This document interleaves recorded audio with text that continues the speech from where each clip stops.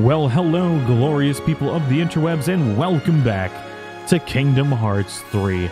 Today, we're going to be showing you how to get a special item once you complete the Olympics main mission. This is going to be the first location you get in Kingdom Hearts 3, and man, am I glad to be playing this game. I've been waiting 14 years for Kingdom Hearts 3, ladies and gentlemen. 14 years. It's insane. But today, I'm going to be showing you where to get all the golden Hercules statues to get the Champion's Belt, which is going to be extremely useful very early in the game. So it's definitely something you're going to want to get.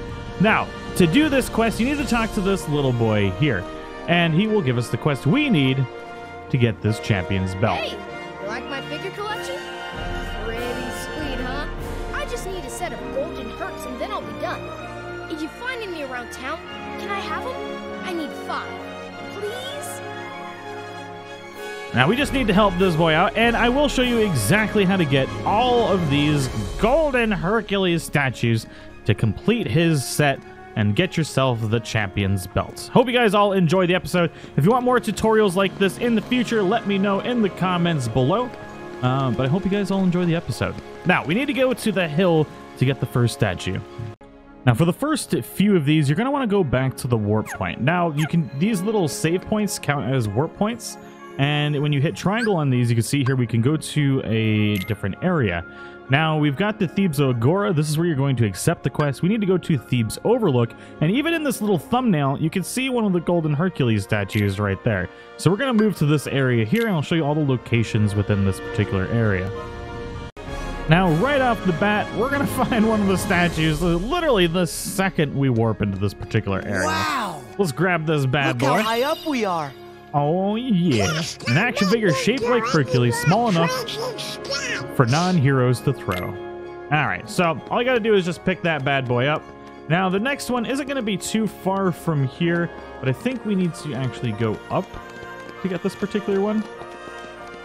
As you continue through this part of the map, you're going to come across this point where you jump down these roofs. Now, we're going to do the same thing we did before, but we're going to stop at a certain point. So we got to jump down here. We got to land on this platform here. Oh, there we go. And wham, bam, thank you, ma'am. There's another golden statue. Oh, yeah. Easy peasy, lemon squeezy. So pretty much at this point, we've just gone through this particular area, and it's been pretty straightforward. Now, you can either run through the hills part, or you can go down into the garden and just run all the way through. And if you run all the way through, instead of warping to the garden and go into this little set here, there's going to see a bronze statue ahead. Also, make sure to talk to this guy. He's going to give you this mithril, which is pretty nice. But if you walk into here, you're going to see this golden statue. Whoa, God!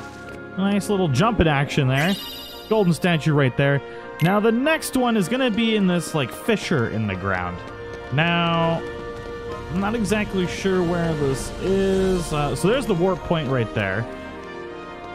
Now, somewhere around here is going to be the fissure. There it is right there. Okay. I was like, I know it's around one of these current turns. And there we go.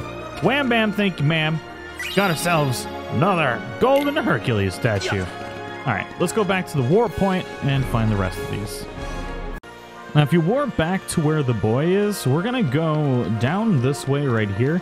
This is where the final golden Hercules statue is going to be, which is nice because if you follow this path, it'll basically circle you right back to where the boy is, and you'll be able to complete this in a very quick manner. Now, we're going into this big building here, and in the back left corner, we're going to find another Hercules statue. There we go. Golden Herc figure, baby. All right. Now, this is also, you should take advantage of maybe leveling up and stuff like that, depending on the difficulty that you're playing on. Spend some time traveling around Mount Olympus and stuff like that, leveling up. Might not be a bad idea. But now that we've got all of the figures, all we need to go is back here and turn these babies in. Now, if there's anything specific you would like to see in Kingdom Hearts 3, feel free to let me know in the comments below, and I may very well make a video on it. Yes! That's all of them! Thank you so much! I got you, buddy! Oh yeah, the Hero's Belt. Grants a moderate boost in defense and small boost in thunder, water, and arrow resistances. is definitely going to come in handy for, especially in the early parts of the game where we don't have a lot of things here. So we're going to equip this on Sora. Now, I do have an accessory with... Whoa. Whoops. I'm breaking all sorts of stuff. Now, does this count as armor? There we go. The Hero's Belt. So we get Defense 3, Frontline Photographer, and then 20% resistance to thunder, water, and arrow. So no dark, fire, or blizzard, but still, it's a lot better than nothing. So that puts us up to 14 defense. And this is obviously really early in the game when we just got this. So I hope you guys all enjoyed the tutorial. It's pretty quick, easy. I'm going to be showcasing where to get all the lucky charms here. Lucky charms? The lucky things that are around here, as well as a video showcasing where to get all of the treasure humanly possible in Mount Olympus and each of the different worlds that you will encounter in Kingdom Hearts 3. Hope you guys all enjoyed it. Feel free to show your support and follow that like button if you did. And if you're new to the channel and want more content, make sure to subscribe. I'll see you all in the next one.